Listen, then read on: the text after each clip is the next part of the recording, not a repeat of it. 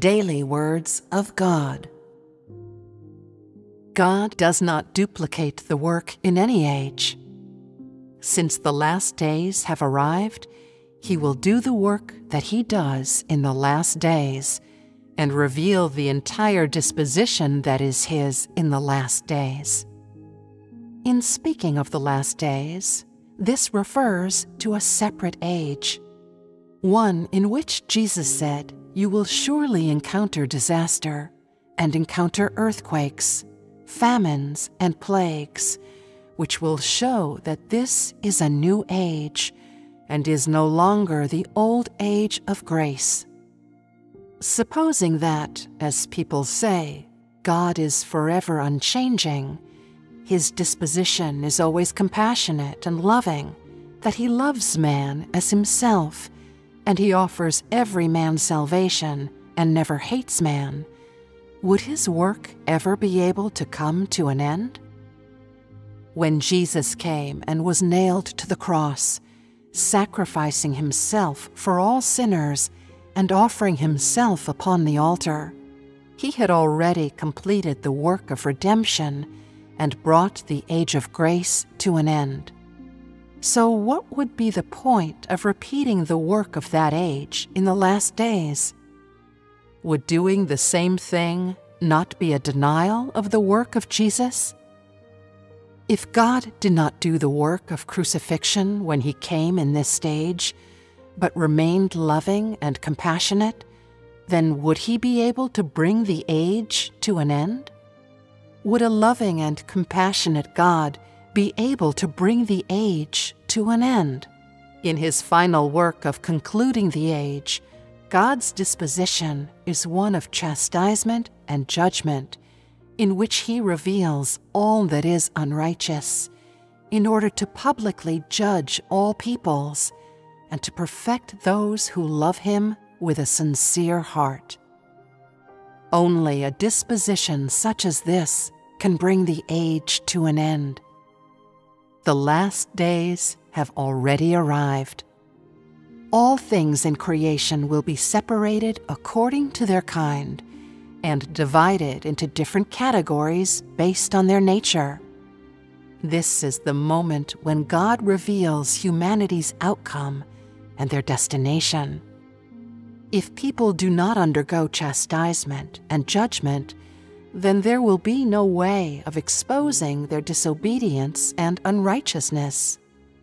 Only through chastisement and judgment can the outcome of all creation be revealed. Man only shows his true colors when he is chastised and judged.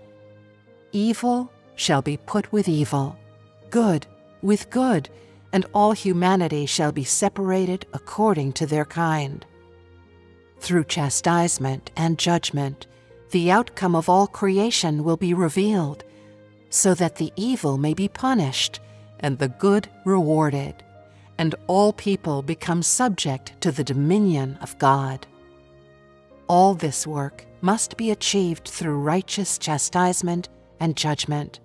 Because man's corruption has reached its peak and his disobedience become exceedingly severe, only God's righteous disposition, one that is principally compounded of chastisement and judgment and is revealed during the last days, can fully transform and complete man.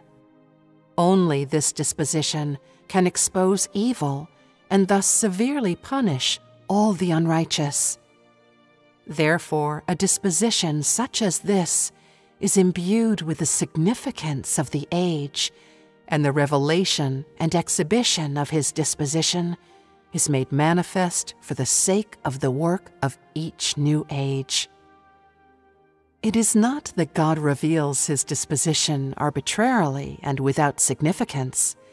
Supposing that, in revealing the outcome of man during the last days, God were still to bestow upon man infinite compassion and love, and continue to be loving toward him, not subjecting man to righteous judgment, but rather showing him tolerance, patience, and forgiveness, and pardoning man, no matter how grave his sins, without any jot of righteous judgment, when then would all of God's management ever be brought to a close? When would a disposition such as this be able to lead people into mankind's appropriate destination? Take, for example, a judge who is always loving, a judge with a kindly face and a gentle heart. He loves people irrespective of the crimes they may have committed, and he is loving to and forbearing with them, whoever they may be. In that case, when will he ever be able to reach a just verdict? During the last days, only righteous judgment can separate man according to their kind and bring man into a new realm.